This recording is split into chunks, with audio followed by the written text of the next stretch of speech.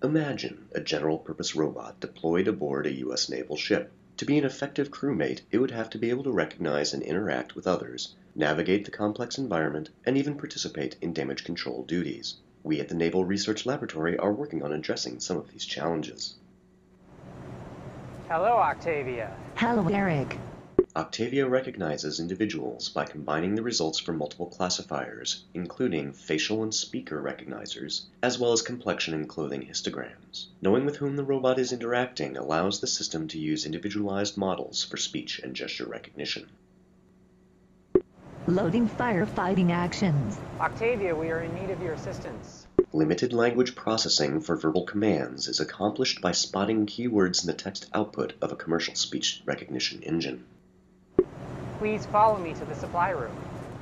We detect and track individuals using time-of-flight infrared cameras. Measured distances, along with infrared amplitude, are used to find key landmarks such as the location of the face and limbs. Gestures are recognized using motion history images created from the movement of the limbs over a short period of time.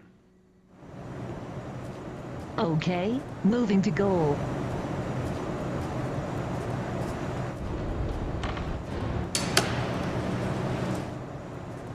Octavia, stop. Stopping. Where is the fire? The fire is in the center on the floor. The human's gesture and speech redundantly indicate the approximate location of the fire. A pointing gesture produces a vector of high likelihood, while spoken keywords such as center or floor describe the bounding box. Together, the two indicate where the robot should begin searching. Area described by speech and gesture.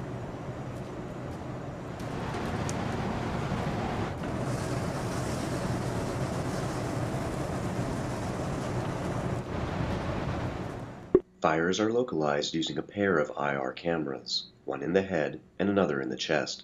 Taken together, their information is fused into an evidence grid, localizing the fire in three-dimensional space. Fire found. Moving to extinguish. To extinguish a fire, Octavia repeatedly aims the hose at clusters of the brightest locations extracted from the fire evidence grid. More advanced and effective fire classification and suppression algorithms are currently under development based on U.S. Navy damage control procedures. Fire extinguished.